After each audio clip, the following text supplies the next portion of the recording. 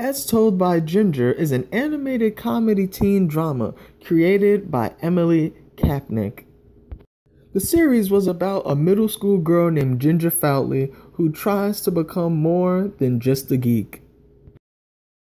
As Told by Ginger ran from October 25th, 2000 to November 14th, 2006. In total, the show ended with 60 episodes. The series takes place in the fictional town of Sheltered Shrubs located in Connecticut. Sheltered Shrubs is based on the real town of Larchmont, New York. The show was greatly popular at first, and it made its way to the teenage block Teen Nick. The popularity of the show declined due to constant schedule changes. Nick then took the show off airing less than half of the episodes of the third and final season. The show was praised for its character development and themes.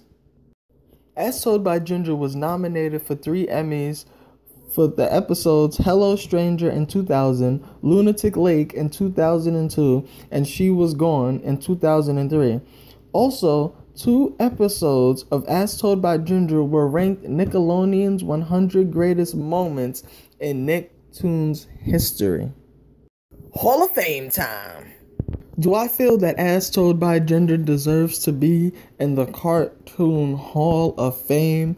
I don't know, because I never really cared for As Told by Ginger. I thought the show dragged and it was kind of depressing, but I do understand the appeal of it because it took place in a real world setting, and it's also known for its character development. It was nominated for 3 Emmys, but I don't know if that is even enough to grant it into the Cartoon Hall of Fame, because when it comes to As Told by Ginger, I don't know anybody that can really name episodes back to back or can recite phrases from the show like you can do with the Rugrats Dumb Babies, or you can do with SpongeBob the Campfire episode.